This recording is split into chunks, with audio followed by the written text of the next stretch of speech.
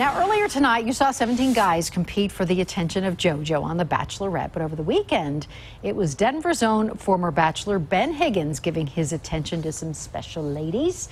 And new tonight at 10, Denver 7's Adam Hammond takes us inside Ben's visit to the University of Colorado Hospital. How cool. Yeah, and Ben said this was all about making people smile. He met with two women fighting cancer who adore him. They watched him every single week on the show, and it was an attempt to take their minds off the cancer. Hey, everybody. Hey, how's it going? I brought roses. Camille and her roommates love to watch The Bachelor with Ben Higgins in her dorm room at CSU.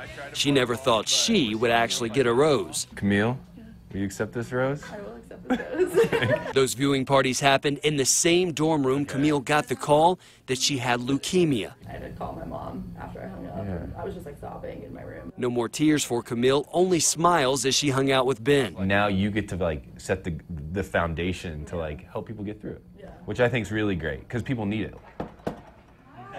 Hey, how you doing? Just before Ben's season started earlier this year, Christine moved to Denver and thought she wasn't feeling well because of the altitude. I asked for a blood culture in April, and I was in the hospital in a week.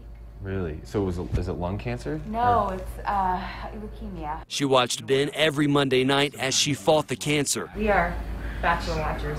Are you as well? Yes. Are you serious? It's awesome. Thank you. Christine received a stem cell transplant just 2 weeks ago and is waiting for her immune system to improve, something Ben prays will happen soon. God, please be with Christine as she continues to battle.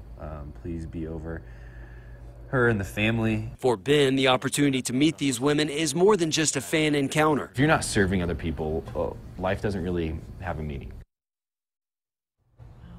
So nice. It made them feel so special, as you can imagine. Yes. And of course, we asked Ben what's going on with him and his fiancee Lauren, who I guess you could say was the winner of The Bachelor.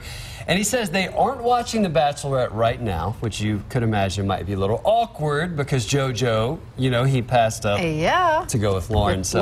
Yeah, but he says they're just trying to get used to life outside the reality show world. I guess that's a good excuse for not watching. All right.